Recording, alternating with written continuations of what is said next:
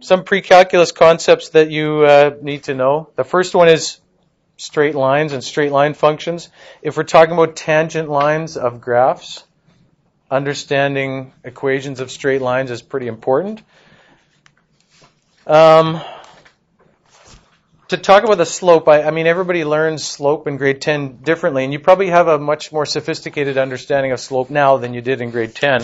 You might be already using notation like this, but in grade 10, I think you sort of talk about probably, well, look, this is the rise and this is the run. Those words are good when you're talking about slope, but we're gonna look at these with some terms that are more useful for calculus. We're going to talk about the change in, well, y, or whatever that variable happens to be, and the change in x. You're familiar with this Greek letter delta, meaning change. It's all written out down here, right? The symbol delta is a Greek letter, stand for change or difference.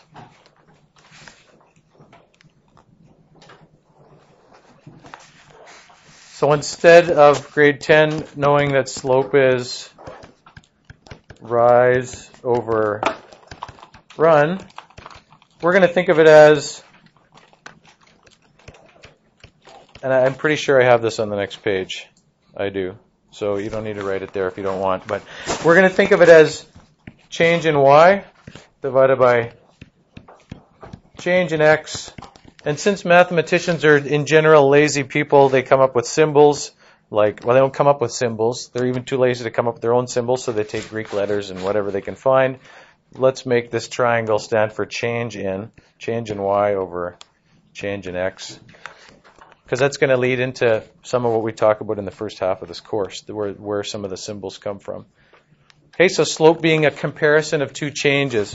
How is this changing as compared to this? It's just a ratio of how two quantities are changing. That's all a slope is. You get a formula that looks something like that in grade 10. And again, it's just comes from, y2 minus y1, just meaning the difference in the y coordinates of something divided by difference in x coordinates. Not trying to insult your intelligence by putting all this in here, but a line that goes up as x increases has a positive slope. A line that goes down as x increases has a negative slope, right? Up, down. A line that's horizontal has a slope of 0. A vertical line has a slope ratio that is undefined, so it has no slope. Why would that be? Yeah, there's no change. There's an infinite change in y, but what is this, right? There's no change in x here. You can it depends. Now you might say, well, let's look at it this way. I don't know why I'm not using the things I made on the internet for this, but I will. If you take a line and start making it steeper and steeper, what's happening to the slope here? It's increasing. So by that logic, the steeper you make it, the higher it's getting. So if I take this to the extreme and make it vertical, what should its slope be? It should be infinity, right? So, but we can't say that because you could equally say, what if I take a line and start making it less steep and get to the point of being vertical? Like you don't know which way you're approaching it from. If you take a line and make it steeper one way, it gets to be positive infinity. It would be much better if I go back here now and find this somewhere. This will work.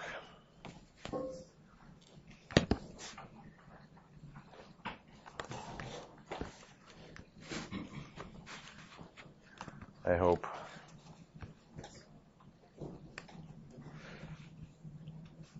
Okay, if I take 2 points and I make them steeper and steeper here, right? The steeper you make the line, let's put one in the middle, the origin. If I make this steeper and steeper, the slope is getting higher and higher, right? So you'd think, well, it should be infinity, right? Because it's as steep as I can make it. I can't make it any steeper than that. But you could also go the other way and say, well, I'm going to take this line and make it less and less steep. It's getting more and more negative. and get to exactly the same type of line, right? It's a vertical line.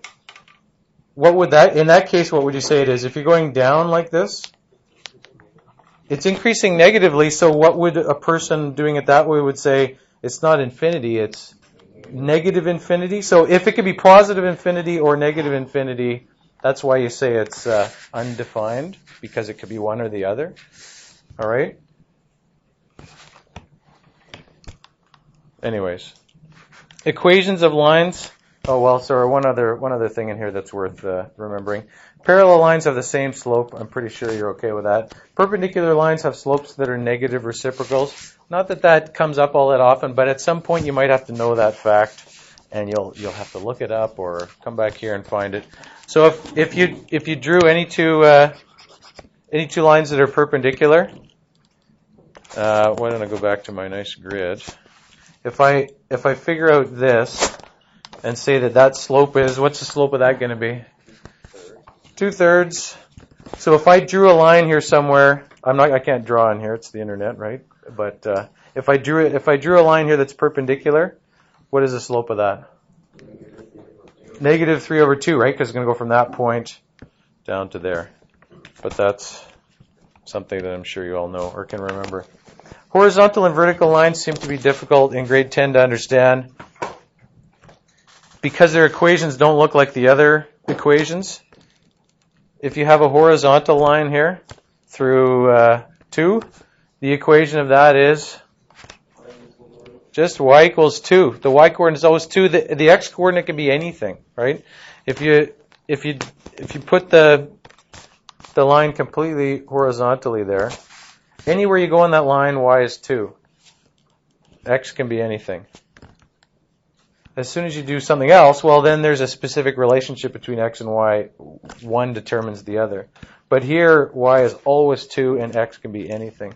And similarly, if you made it vertical, now y can be anything, but x in that case always has to be 3. All right, so horizontal, vertical lines, that's going to be a sort of an assumed thing that you know, x equals 3, and so on. For lines that have a slope, you probably just learned, somebody says y equals mx plus b. There's no magic to those letters. Actually, it probably would make more sense to call it ax plus b, but whatever. The first, that value is the slope of the line, and that value is the y-intercept. Slope-intercept form is that form that you're all used to, and that's probably the form that most of you would always put your line equations into if you need to. There are other forms that are going to be things you have to be comfortable with. And one that you're probably not so used to using is point-slope form. Let's say we have a line that goes through, where are we going to go? Like that. If we want to give an equation of that line,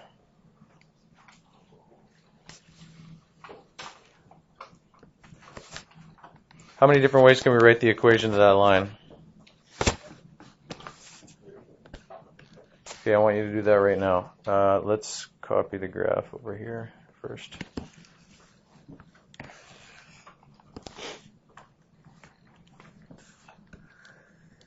So for that